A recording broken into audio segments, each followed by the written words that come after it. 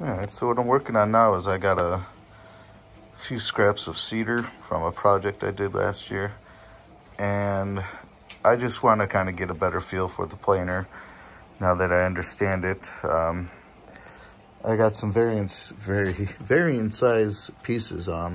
This one 1/2 inch, less than a 1/4 inch, 1/4 inch, and then greater than a 1/4 inch. And those are what I'm hoping to finish to. So like, for example, on this one, I measured my thinnest spot. It appeared to be 1/2 inch.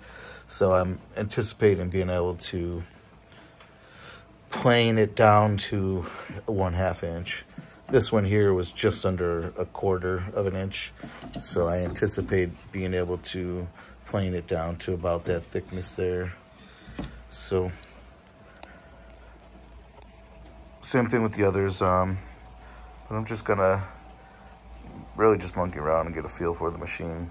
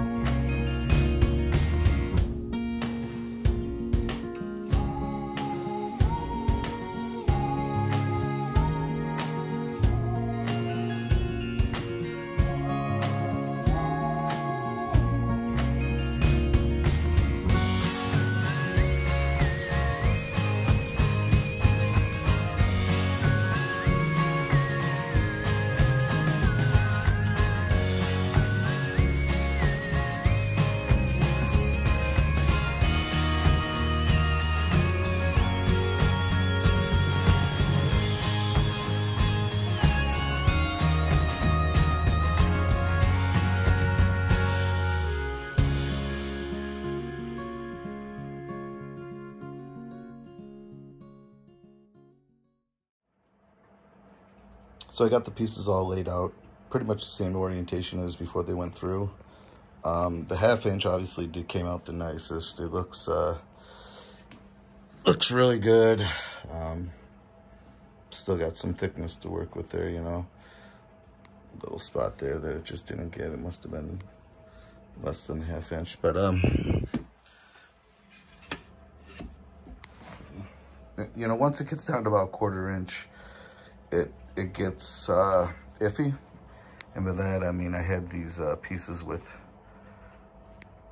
eyes in them from, you know, limbs or whatever, and In the 1/4-inch piece, they did okay, but as it got more ornate and thinner, it just shattered it right out. So maybe I could have done it with thinner passes, but I was already going pretty thin. I think it's just, it's such a violent vibration cutting them that it shakes those pieces up and then they just get sheared out. But looks really nice. I can make a couple little projects out of 2 of the pieces, maybe 3.